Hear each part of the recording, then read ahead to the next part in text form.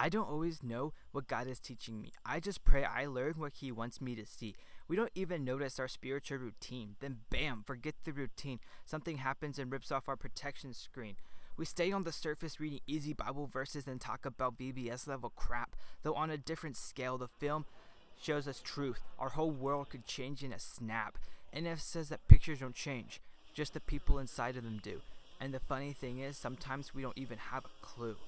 There are times where I can't even match a word to what I'm feeling. My knees cut through the ground, head buried in my hands as I'm kneeling. I pray to God, the Holy Ghost relays the right words. I want to hear the song of the songbirds.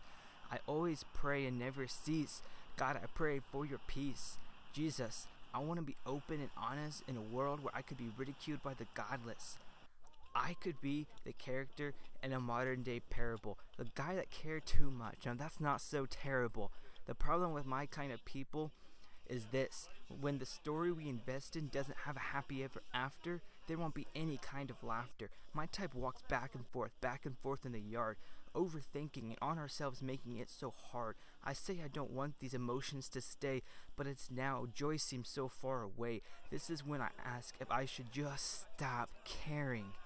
Then maybe the sadness in my heart would stop tearing. I touch the sky when my knees hit the ground. I can't find the surface, gotta search the lost and found. God, I know I need to stop dwelling on the negative, but you're not gonna force me. It's a decision that has to be made by the executive. My OG pulls me up, and I hear you say, bear one another's burdens and fulfill your law. I pray to you as long as I am near that I never withdraw.